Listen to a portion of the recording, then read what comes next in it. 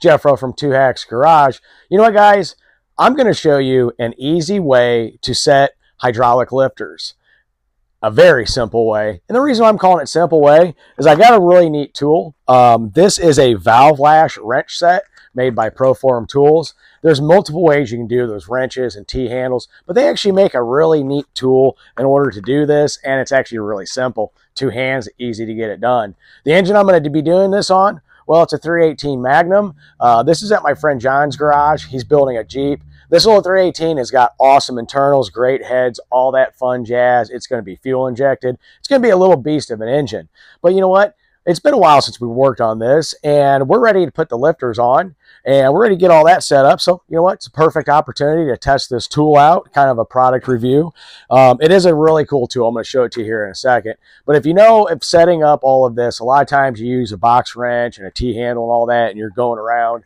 This tool is going to make it easy. Let me show you why. All right, so let's check this out. Here's the tool that I'm going to be using to do this. This is made by ProForm tools. This is part of their engine building tool series. I use a lot of them. It's very budget friendly, easy to use, and in my opinion, pretty decent quality. So basically you have a wrench and your T-handles. And let me show you what that looks like when you have them out of the package. Just want to show you what this looks like. All right, so basically you have your wrench here and you have 2 different T-handles. This one is meant for the rocker stud nut that is 5/8. They also make this in 9/16, and you have 2 different size wrenches, the 3/16 and 7/32, and that's for your poly locks. This is actually a really cool setup, but the neat part, what I like about it, we're going to show you when we set this up, just kind of showing you what the tool is. So when you put this over your rocker arm stud nut, if you want to call it, and you're setting it, well, this wrench here, or the T-handle, slides in there, direct shot to the center, and you're able to lock it. This is really neat. I like this. You can have it in place while you're doing other things and lock it in place like that. I really like this. But you know what, guys? Let's show you actually how to do this. All right, so there's multiple ways on how to do this. I do it what's considered the base circle of the cam method. And base circle of the cam, if you look at your camshaft here, you have your lobes. Well, what you want to do is you want to make sure that your lifter is on the base circle. So what I do is I actually rotate the engine and push down on this lightly. And when it's all the way down and stops moving, you're on the base circle, which is the bottom of the camshaft, which is the shortest part of the cam and the most relaxed part of it, if you want to call it. So kind of the next step, what I do, and it's pretty simple. You have your rocker arm like this, and you have your rocker arm stud nut, and you can see the poly lock in there. So this isn't too terribly hard to do. One, you want to make sure that your lifter is actually in the center, or sorry, your push rod's in the center of the lifter. What you're going to do is you're going to put your rocker arm in. Make sure that your rocker arm goes into the cup for that. And you're going to line up the roller on here, center of the tip of the valve stem. From there, you're going to take this and you're going to turn it until it's just snug. You don't want to start going down because that's going to start setting preload. It's about right there, it stops turning. So that's just finger tight snug.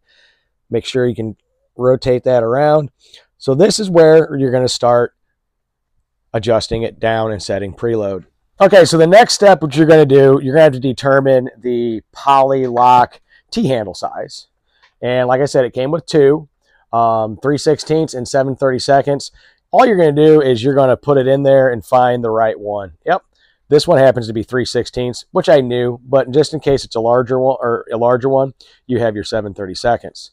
So from there, this is pretty neat, guys. This is the part that I like that makes this so simple. I'm going to make sure this is centered again and snug because I did move that. So yeah, that's good to go. Now you want to consult with the hydraulic lifters, the manufacturer, and all that to set preload. We looked it up, and on these, it calls for a 1/4 turn to 1 turn, and we're going to go at a 1/2 turn. So this is the cool part. I'm going to put this here on the nut. Take this right into the center, into the poly lock. what I'm going to do is, if you look at this right here, I'm looking at 6 o'clock. Here's 9 o'clock. Here's 12 o'clock. So if I went to 9 o'clock, that's only a quarter turn. I want to go at least a half turn on this, so I'm going to go straight up and down. There is your half a turn. Now, if I want to go to 3 o'clock, that would be 3/4 of a turn. But we're going to go a half a turn on this. So that's how you do it. And once you have it where you want it, like I said, this is so simple, 2 hands easy instead of the open box wrench and everything else. This makes it a heck of a lot simple. So what you do is hold that into place, and you're going to turn your T-handle, and you're going to lock your poly lock into place. There we have it. It's always going to have a little bit of side-to-side movement. You just don't want any play in here. And you want to go back sure and make sure you can still rotate your push rod. Pretty simple, really. Not too shabby. So what we're going to do is we're going to go down the line, and we're going to get all these taken care of. Mind you, we're going to rotate the engine over, and every single one, like I said, everyone's got their way. I always go off base circle. So what we're going to do is we're going to put every single one down the line on the base circle of the cam and just follow those steps. All right, real quick, just in case you don't know how to put this on the base circle of the cam, if we look here, this is the next one we're going to do, the push rod. It's down into the lifter. And what I want to do is I want to get that down to the base circle of the cam. Right now, I know it's not. So I'm going off the crankshaft, and I'm going to turn this, and I'm going to rotate the engine over, and I'm going to get to a point where the lifter stops moving and it's all the way down. So right there, it stopped lifting. It's not going up. And I can actually see it's on the bottom lobe of the camshaft. And that's where I'm going to leave it, right there. So it's down at the base circle. This is a nice engine because you can actually see in there. Some engines you can't. So all you do is just lightly push down on your push rod. Watch your lifter go all the way down. Make sure it's all the way down, doesn't want to come back up, and you're on the base circle. And as you can see, that's on the base circle. So yeah, what we're going to do now is we're just going to go down the line, and we're going to get all these adjusted.